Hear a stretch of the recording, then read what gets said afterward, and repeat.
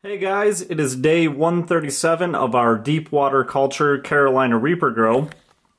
And it's been a little bit since we've done an update, but we wanted to make sure we had fruit on the plant before we posted the latest one. So here it is.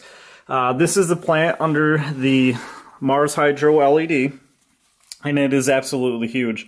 As you've seen in the other videos, we were using the Urban Hydroponics pepper and herb plant food, and what we ran into is that the new growth would not stop shooting. I actually have a garbage bag here that I've collected over the past couple trims, and it is chocked full.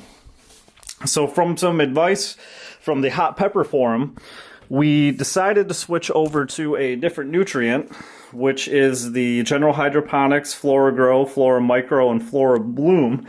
And within 2 weeks, actually like a week, we started to get our first fruit. I have one here, one back here, and one way in the back. And we're pretty excited. We still have a ton of flowers. And the only thing we're a little worried about is just this does not quite look like a Carolina Reaper. And I put out a help message, and some people said it could be the first batch of pods. They always look a little weird, so time will tell, but changing the nutrients definitely did help. As far as the pH with the General Hydroponics, it's set it and forget it pretty much.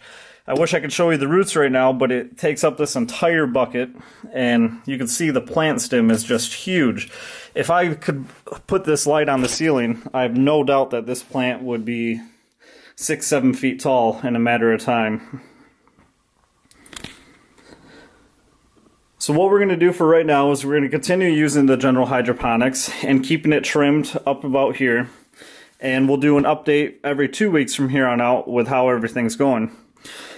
Back to the fluorescent light, we've also switched over to the General Hydroponics, and you can tell the difference in the growth with the fluorescent light. It's not as upward, it's kind of spread out, and we have yet to see any fruit set on this. Now it's a $60 light, and it's producing plenty of flowers and tons of growth. I've had to trim this several times, but the root mass isn't quite as big, and we've yet to see flowers. Overall, we've been very pleased with the Urban Hydroponics nutrient and the General Hydroponics nutrient. And if you saw in our other video we posted yesterday, we will be doing an outside grow in our greenhouse.